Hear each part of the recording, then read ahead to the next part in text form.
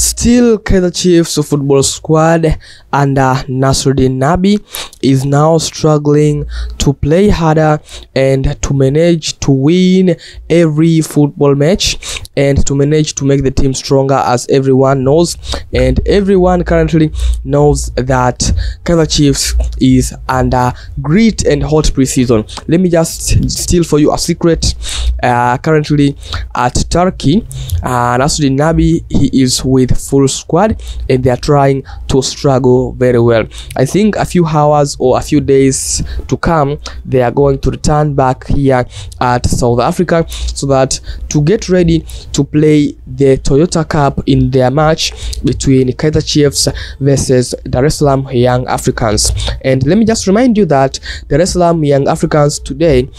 has been from playing a big match and a very big match with a German football club known as FC Augsburg, in which this team it is playing in the Bundesliga currently as we are talking. So the Germany football club and the Bundesliga football club Augsburg ended with winning the match 2-1 versus Young Africans. So this means that currently Young Africans have a very good team until they can compete with a Bundesliga football club. So this means that Kaizer Chiefs should be very careful and should make their team better so that when they play with Young Africans, they should be and they should show they are well confident team and they are well good football club, so that they can give only some chances on only some of the